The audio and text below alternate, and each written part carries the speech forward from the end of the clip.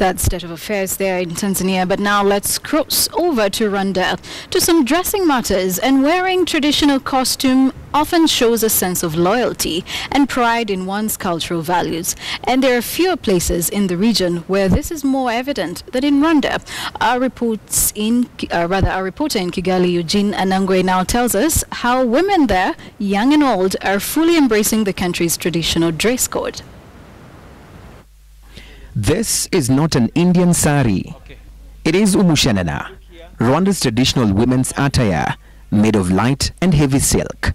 Very soft and comes in bold prints and sometimes just plain cloth. The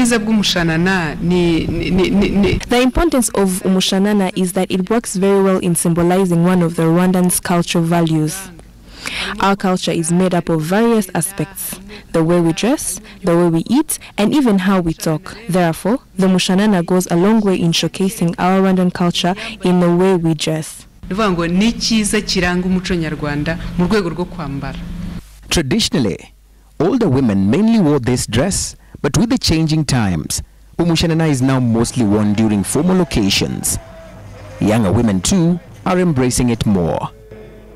Yeah, Mshana is an important outfit because it represents a culture of my country, and more of that, I like it personally because when you wear a Mshana, you look respectful, you look more beautiful. That's why I like it. But just how does one wear a mushanana? This part is called umukenyero.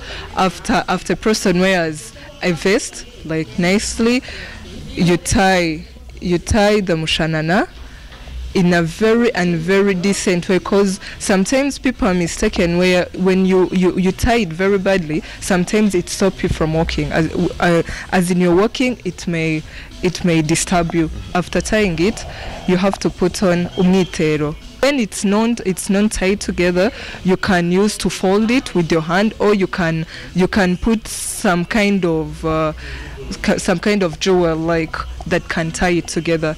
The umushanana business is a lucrative one. The prices range from 100,000 Rwandan francs, an equivalent to 13,000 Kenya shillings and above, depending on the fabric of the cloth. Marie Gahongaire is a businesswoman who sells and also leases them out during ceremonies. I really reaped a lot when the African Development Bank held its annual General Assembly here to mark its 50th anniversary. I sold a lot of imishanana to foreigners. Kenyans too buy my mushanana a lot. I do a lot of business with people from East Africa. This business is all I have, and with it I managed to pay my children's school fees and food to sustain us. The umushanana, if picked correctly, will see you oozing with beauty. And it is said that any woman will just look elegant in this garment. That is, if you pick the fabric correctly. For KTN News in Rwanda, I'm Eugene Anangwe reporting.